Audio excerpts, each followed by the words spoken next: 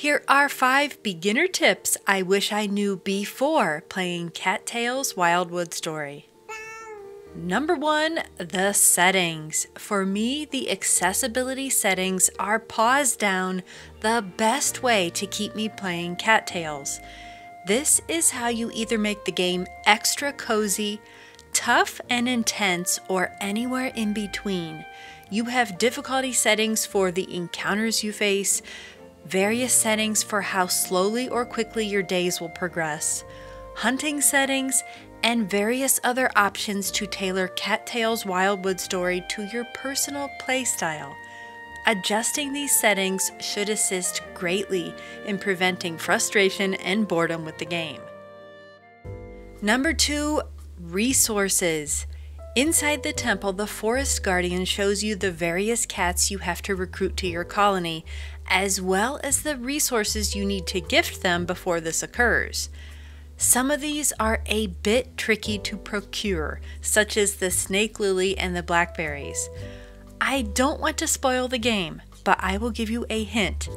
Some items are seasonal, and you'll just have to wait to forage or hunt for them. And some can be obtained during the end of season festivals when you spend the tokens that you earn in Coco's special festival shop. Another thing about resources that puzzled me was regarding colony stockpiles. Some of these stockpile items, such as wood and stone, are needed before beginning construction projects, but you have no tools to harvest these materials.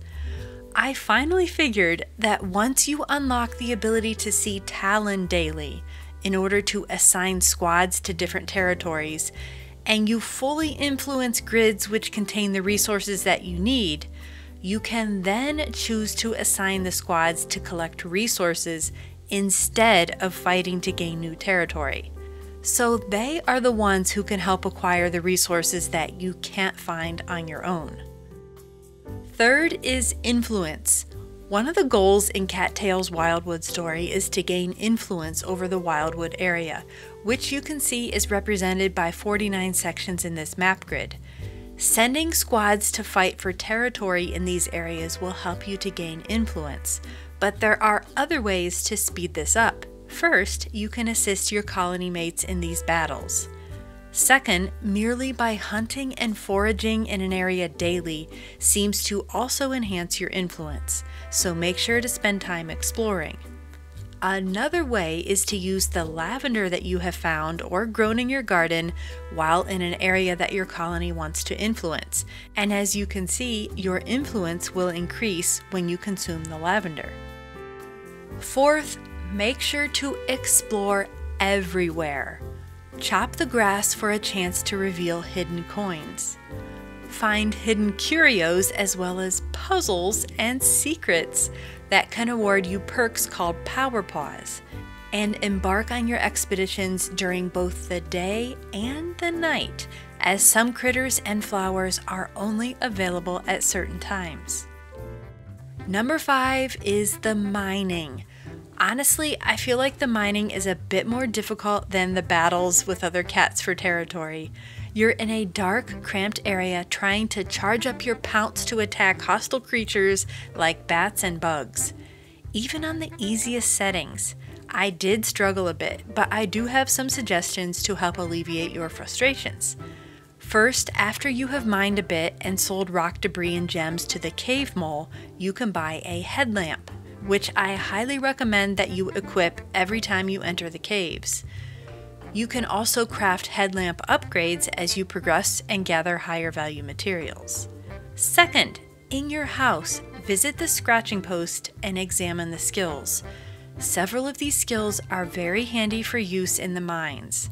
My favorites include the Lion's Roar, which can actually break rocks without depleting your energy, because this energy rapidly declines as you mine, and if you don't have enough food with you, you won't be able to mine for very long. You can equip the Summon Allies skill to spawn cat friends to help you battle a particular enemy. This works well in the mines.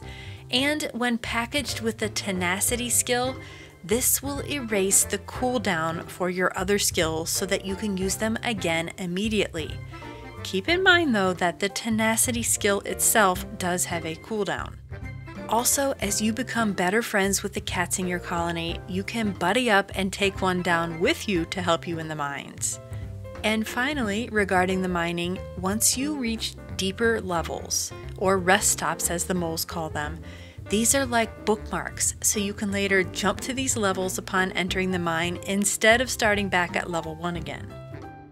So hopefully these beginner tips will help you with Cattails Wildwood Story. If you have any others that you want to suggest that you think could be helpful, please let me know in the comments below. And if you like cute and cozy games, please consider subscribing to the channel. Thanks for watching.